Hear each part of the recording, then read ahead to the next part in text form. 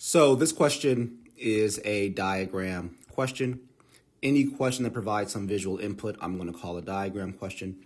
More specifically, we have a shape here, and that shape is the right triangle. So what do we know about this right triangle? So the question says, in the figure above, tan B equals 3/4. So let's think about, well, what does that mean, right? What does it mean if the tangent of B is equal to 3/4?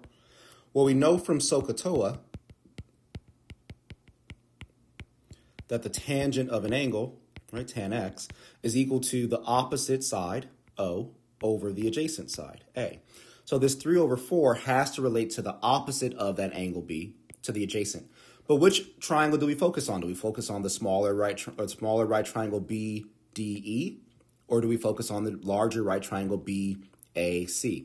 The truth is we actually focus on both. So because we're looking at both, I am going to draw each right triangle separately. So here is BDE. And based upon tan B equaling 3/4, I would say that this opposite to angle B is 3x, and this side that's adjacent to angle B is 4x. Now I'm adding the x in because just because the ratio says 3/4 does not mean that the lengths are actually equal to 3 and 4. It just means that once you write them as a ratio, they reduce to 3/4. So they could be 3/4. They could be like this length from D to E could be 3, and the length from B to D could be 4, but it doesn't necessarily have to. So I've learned to never just put those numbers down and instead to put an X next to them because there could be a multiple of those numbers. So here's my next right triangle, the larger one we have, and that is right triangle BAC. And again, because of what we just saw for tan B, I'm going to say that this is the opposite side, which is 3x, and this is the adjacent side, which is 4x. Okay. The next thing we are told is that BC equals 15. So that's very useful. So here is 15. And I should make a note here that I have all three sides here. So I could just say 3x squared plus 4x squared. 3x squared like that plus 4x squared like that is equal to 15 squared and use Pythagorean theorem. But I'm always checking for shortcuts when it comes to this test because I know I don't have a lot of time. So there is a special right triangle called the 3, 4, 5 right triangle. And it looks like, right, if I were to multiply 5 times 3, I'd get 15.